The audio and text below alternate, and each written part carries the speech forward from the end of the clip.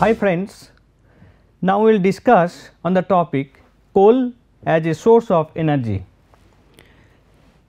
As discussed in the previous module, it is clear to us that coal is mostly used in India for the production of electricity. Around 60% electricity is produced from the coal. Now we will see why the coal is energy resource, what are the properties and what are the composition of it, what is the availability and how the coal is formed. All those things we will discuss in this module, and the contents of this module is coal and its composition, origin of coal, its rank and energy content, availability of coal and energy possibility from it, types or grades of coal, in properties of coal, coal pricing and coal for energy production, some issues in India. Let us say what the coal is. As you know that it is a solid fossil fuels which is available under the earth's crust, and it has been originated from plant bodies. So, partially the plant body was decomposed and which has been converted to coal through geological actions at high temperature and pressure for million of years long reactions. This is a black or brownish sedimentary rock, normally occurring in rock strata in layers, which is called coal bed or coal seam. It is composed of carbon along with hydrogen and some amount of other elements like nitrogen, sulfur, etc. So, from plant body to coal formation, this has taken place through different steps. So, we can get different type of coal like say peat, which is not considered as coal, the first phase of coal qualification process, then lignite, then we get bituminous, and then higher quality is anthracite. So, this process through which the biomass, plant biomass has been converted to coal is called qualification process, and different types are lignite, bituminous and anthracite. These are also called the rank of coal, and this bituminous category is also divided into subbituminous and semi bituminous. Now, if we see the compositions and the properties, then we see that carbon content is different from one rank to other rank, and higher the carbon content we get higher the heating value which is desirable for energy production. So, in short, we can classify the coal in high rank coal and low rank coal. So, high rank coal it includes bituminous and anthracite, whereas low rank coal includes lignite and subbituminous. If we see here this figure, if we consider, it is very clear to us that in coal number of aromatic rings are available. So, it is a complex structure having large number of aromatic rings, and phenolic, ketonic and nitrogen containing compounds are available in it. If we go to higher rank or more the age of formation of the coal, we will get more carbon, more heating value, but if we go to the lower age or the low rank coal, then we see that moisture content and volatiles are higher. So, as plant we have more volatiles and more moisture. So, gradually this reduces with the rank of higher rank of coal. Here for lignite we have carbon content 25 to 35%, for subbituminous it is 35 to 45, and bituminous 45 to 86% and anthracite 86 to 98%. This is a typical example of the coal composition. Similarly, oxygen is 30 to 20% for lignite and 20 to 10% for subbituminous, 10 to 5% for bituminous and 2 to 1% for anthracite. And we see the heating value, anthracite is having the highest heating value more than 35,000 kilojoule per kg, whereas the lignite the lowest one 9,000 to 19,000 kilojoule per kg. And ash content is also different. It is very interesting to see here. The bituminous coal available in India is having very high ash content, and that is the major issue we have to consider, and we have to develop some techniques indigenously for the utilization of Indian coal. But in India, coals are mainly bituminous or lignite, and ash content is very high. Now, we will see what are the theories are available on the production of coal from the plant biomass. There are two theories, one is in situ theory and another is your drift theory. So, in situ theory supports that the coal is produced from the plant biomass which are grown in swamps or bogs and subject to widespread submersion of the huge amount of this biomass, plant biomass, the sedimentary deposits took place and it converts to coal.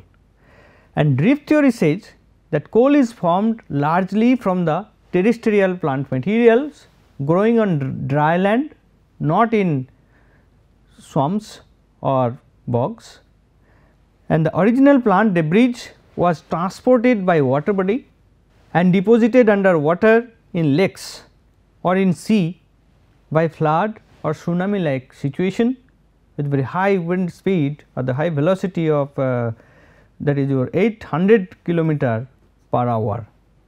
And over time the chemical and physical properties of the plant remains were changed by geological action, and it has been reported that 15 to 20 meter of plant depth is converted to 1 meter of coal seam. But in India we have 30 meter seam.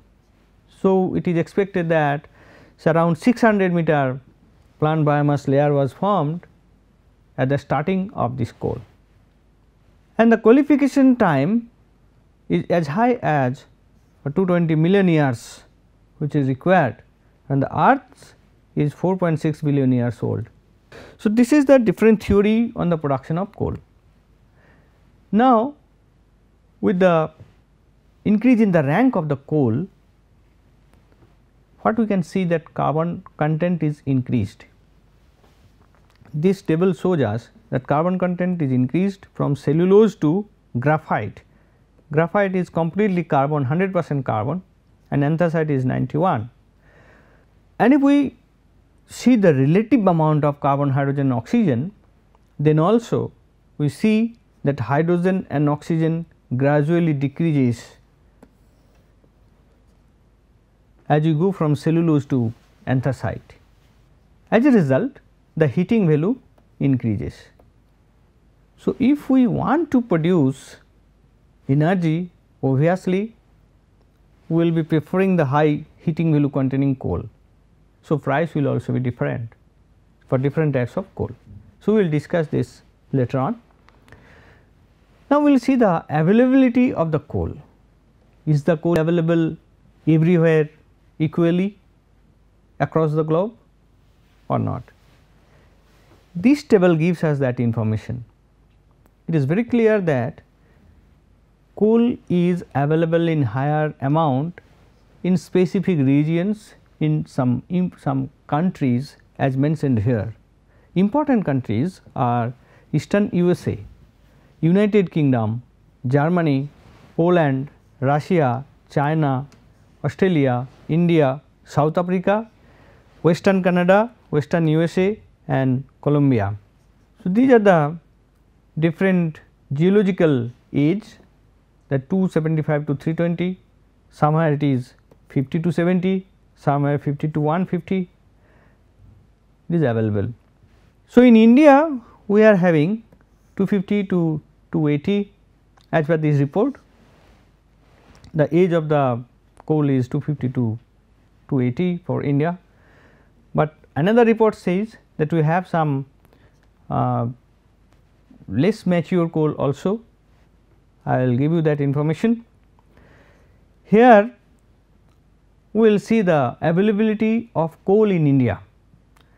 As per 2014 report, which is reported by Geological Survey of India GSI, India has 301.56 billion tons coal reserve, and out of this coal we have different types, that is prime coking coal 5.313 billion tons, medium and semi coking 28.76, non coking 266, and tertiary coal 1.49. This tertiary coal age is less. And where the coal is available in India, these are the states where it is available. So, if we see this table, it is very clear that Jharkhand, Orissa, Chhattisgarh and West Bengal, within these states most of the coal is available in the country. Other states where it is available, that is Madhya Pradesh, Andhra Pradesh, Maharashtra, and the amount of coal which is available in the country, that can serve electricity for 600 years. And this coal, if we see in India, one is 250 to 325 million years old, that is called Gondwana coal, and another is tertiary coal, that is 10 to 60 million years. And when we will be using the coal, we need one reactor system, and for the operation of coal, for its conversion to energy, we need a specific particle size and we need its mechanical strength, but coal does not have much mechanical strength, and it can be broken down into small dust and particles. So, for its use in furnace, coal is converted to coke in some applications. So, that cokes are the solid carbonaceous material derived from destructive distillation of low ash, low sulfur bituminous coal. So, why from bituminous coal? Why not from others? Because it contains bitumen. Bituminous contains bitumen type material which helps to bind and give strength to the coke. Now, if we classify the coal, then we can classify it on the base of rank that I have already discussed. Apart from that, we can classify based on coking properties, whether it has coking property or not, whether we can produce coke from the coal or not, or semi coking. It may be coking, it may be semi coking, or it may be non coking. And on the base of age also, just I have discussed, that is Gondwana and tertiary. Apart from these, some coals are there around the world which are not conventional coal. In these, the seam is very limited, it is very scattered and less amount of coal is available, and that is also of not very high quality. So, those are called unconventional coal. One is canals and another is turbanites. So, canals are found rarely and a high hydrogen content it has and burn with smoke and bright flame and does not fall in any category. And these turbanites, this is known as boghead coal also. It is named after Turbine Hill of Scotland, and this is rich in paraffins oil. Now, how can you grade the coals? We need coal for different applications.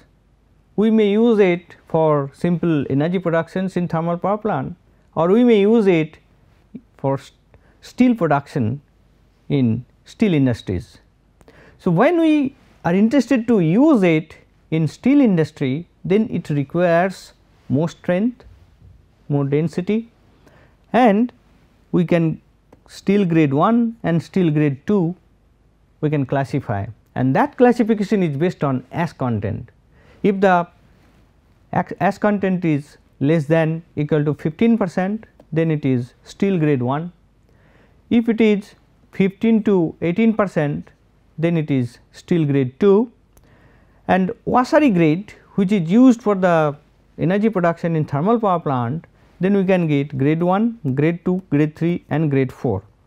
And grade 3 we have 18 to 21% of S, in the grade 2 we have 21 to 24% of S, grade 3 we have 24 to 28% of S, and grade 4 we have 28 to 35% of S. Now, grading of non-coking coal.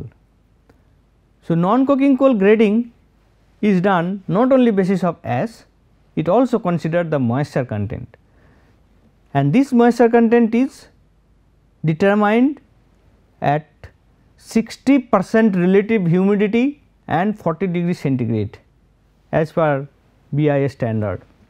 So, we can classify non-coking coal into grade A, grade B, grade C, grade D, grade E, grade F and grade G, and ash and moisture content total value not exceeding 19.5 for A category, which is having heating value of around 6200 kilocalorie per kg, and for B category the ash and moisture falls in 19.6 to 23.8 and its heating value falls between 5600 to 6200 kilocalorie per kg.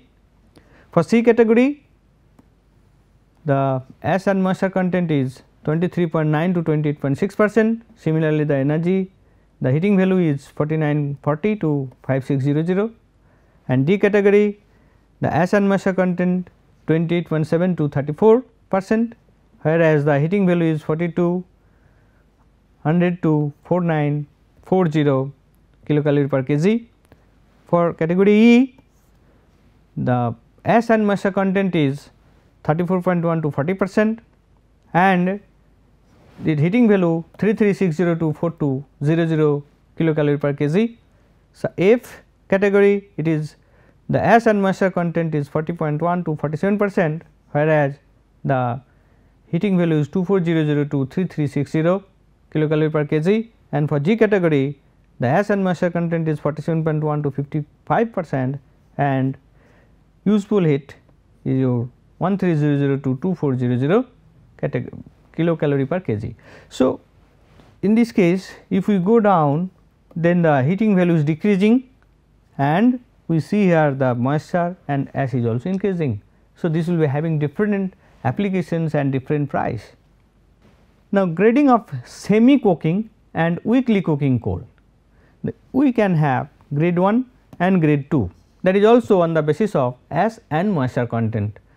So, if the moisture content is not exceeding 19% grade 1 and if it is 19 to 24% it is grade 2. Now, in thermal power plant we produce flue gas by the combustion of coal in presence of air, but if we do not apply air, just heat it in absence of air, then coal will be converted to 3 products.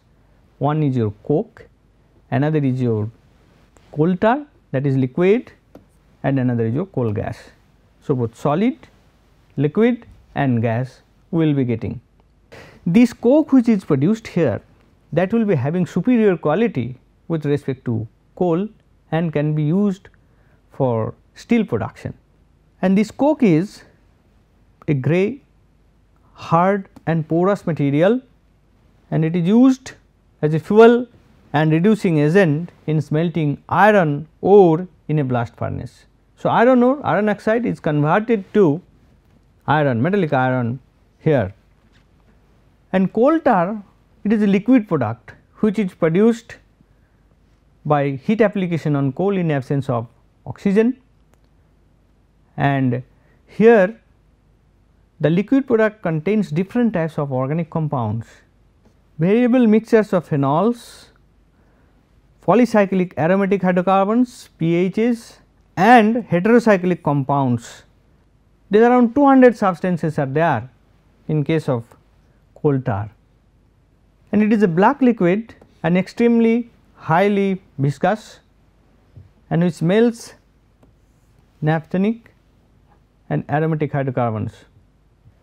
Then coal gas contains some combustible gas and non combustible gas.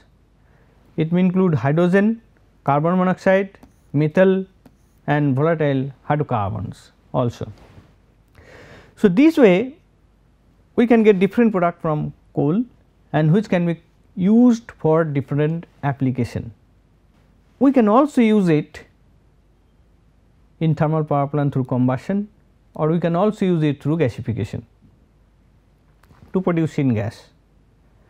So, for the application of coal in different routes, we need to understand the quality of the coal, which one will be suitable for which applications. So, different types of properties are tested and the values are compared and the coal is selected. So, those properties of coal I have mentioned here, that is caking and coking properties, heating value, that is very important for energy application, moisture content, volatile matter content, fixed carbon, mineral matter or ash content, and what are the chemical compositions, that is elemental analysis, CHNS, oxygen, sulfur, phosphorus, iron, etc., particle size and porosity, caking index, swelling index and petrographic analysis.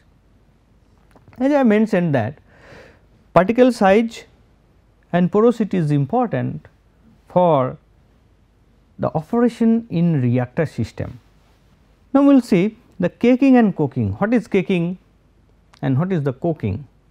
When we apply heat to coal in absence of oxygen, it swells, some of the coal swells and it leaves coherent residue.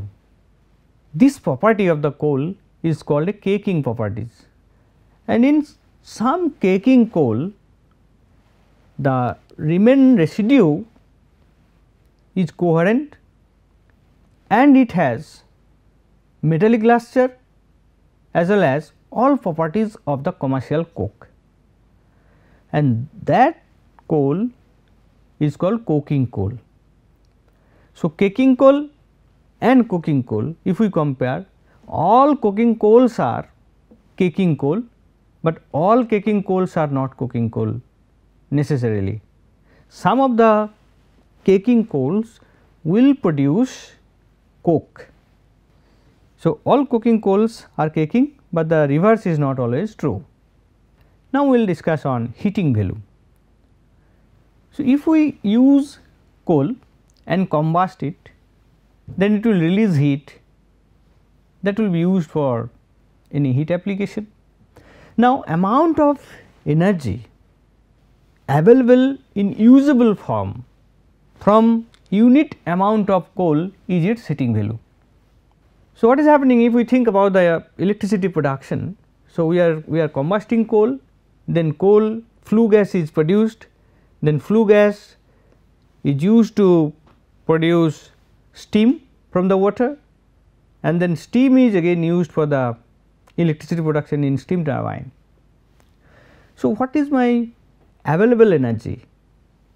Available energy in terms of electricity, in terms of heat here. So, when the steam is formed, that steam may be at higher temperature or steam may be at lower temperature at ambient condition. So, when the steam is converted to ambient temperature, the water will condense and the usable energy which we are able to extract from the steam will be higher and the maximum, and that is called higher heating value or gross heating value. But net heating value, in which condition we are using it, the net amount of energy we are getting from it, that is called low heating value or useful.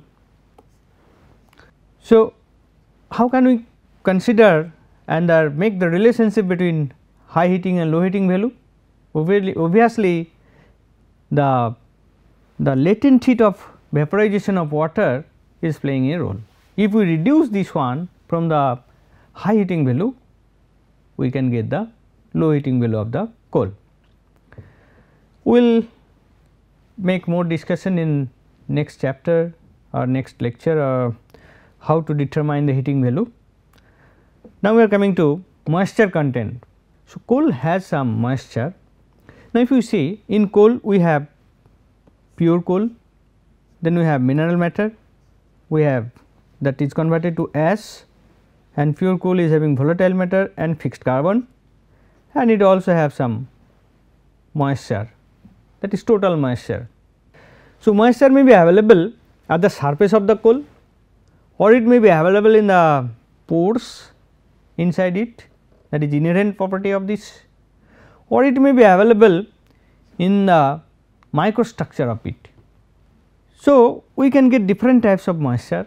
The surface moisture, that means water which is available at the surface of the coal is called surface moisture, and Indian coals are having more surface moisture, because the inherent moisture which is available inside the coal, that which is the integral part of coal seam in its natural state, that which includes the water pores, but excludes the macroscopically visible fractures.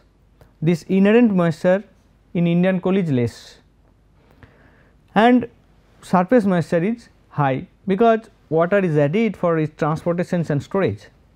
And then another is equilibrium moisture.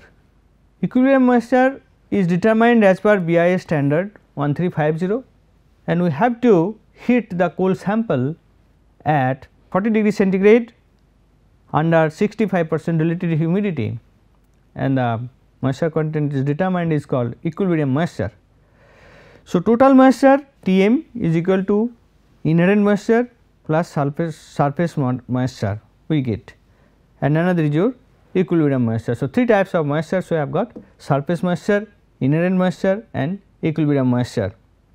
And residual moisture in term it remains in coal after air drying a sample and minor heating in a moisture oven to 10 to 15 degree centigrade above the ambient temperature.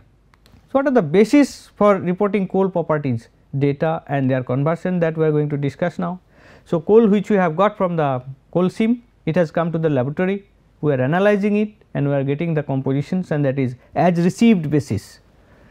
But we can air dry it and measure the compositions, again we will get air dried basis, and dry basis, these compositions are measured after drying the coal sample as specific condition, and then dry and aspire basis, it will be dried and then ash has to be removed from it during the calculation of the percentage composition. And dry and mineral matter free basis, compositions are expressed in percentage excluding the mineral matter and moisture. So, the value of any compositions in as received basis is lesser than any other basis. One some example is shown here. So, we have a coal with proximate analysis, moisture is 1.1%, ash 5.63%, volatile matter 37.26% and fixed carbon 56%. So, if we want to convert it into dry and ash free basis, so here in this case we see moisture and ash we are having 1.11% plus 5.63. So, 6.74% we are having moisture and ash. So, we have to reduce it, we have to leave it. So, if we leave it, so remaining we will be having fixed carbon 56%. So, 56 divided by this volatile plus fixed carbon, these are not available. So, we are getting 60.04%. We can also get it by this 56.0 into 100 divided by 100 minus these two moisture and ash, that 6.74. So, that is also we are coming 60.04%. And similarly, the volatile matter content we are getting 39.95 and 39.95%. Other properties, caking index. So, caking index gives an indications how suitable the coal is for caking. Its value is a 20 to 24 and minimum index should be 13 and maximum should be 24. Another property is swelling index. It also gives some indications the how suitable it is for coke formation. So, swelling index 2 to 5 is ideal one, and high swelling index value is not desirable it will create problem during operation.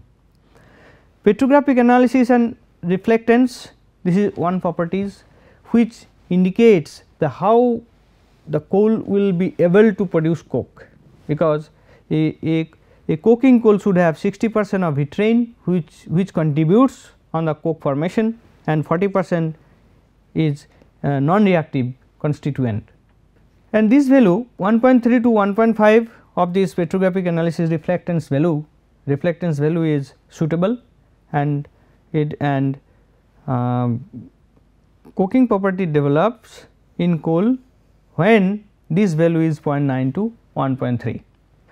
Now, pricing of coal, as you have mentioned somewhere that pricing is very important and depends upon the quality. So, pricing is done on the basis of equilibrium moisture. So, that moisture is considered, and with the increase of more moisture the price decreases because the gross calorific value decreases with moisture content.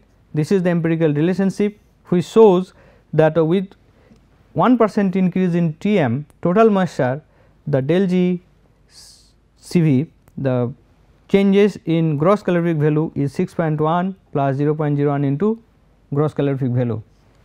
So, now we are coming to some issues for the coal use in India. So, Indian coals are mainly bituminous or lignite type. So, it has high ash content and high moisture content, high surface moisture, but low inherent moisture. So, these are the basic problems for Indian coal. Less inherent moisture makes it difficult to operations also. The like imported coal, they are having high inherent moisture, they are not having surface moisture. So, this is easy to transport, it is easy to operate, but Indian coal are having difficulty with respect of moisture as well as ash content. So, we need our own technology for its application, and it has some contamination also. Mercury contaminations 0.1 ppm, arsenic 1.4 to 71 ppm, selenium 3 to 3 ppm in coal. So, these are the drawback of Indian coal. We need our own technology for its application. Apart from this, we also have groundwater and surface water contamination issues from the coal. So, all those things we have to taken into consideration for developing any new technology or application of Indian coal in cleaner technology routes. Thank you very much.